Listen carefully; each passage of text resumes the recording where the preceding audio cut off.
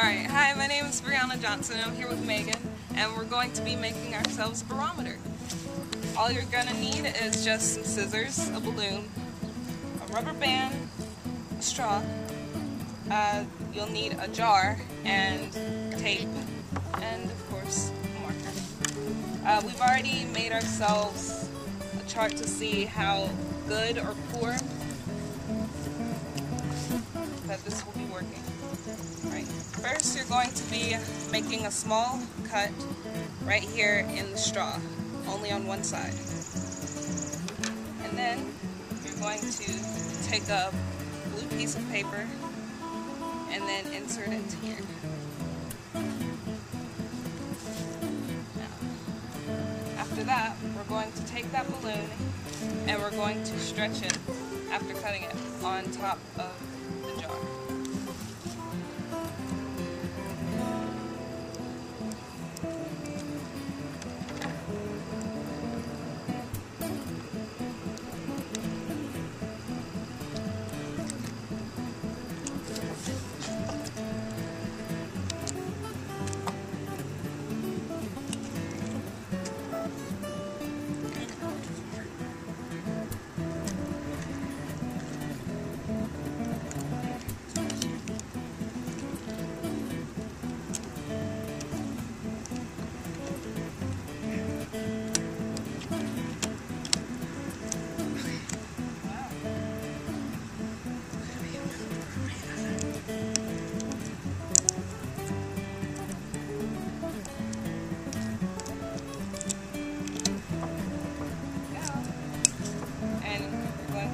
Rubber band, put it on top so that the balloon won't slip off.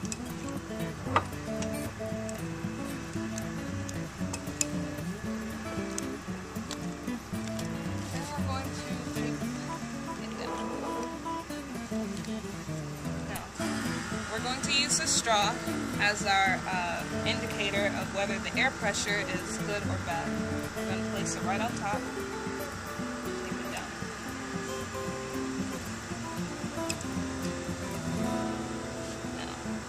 If it goes above, that means that the air pressure is good, and if below means that it's poor.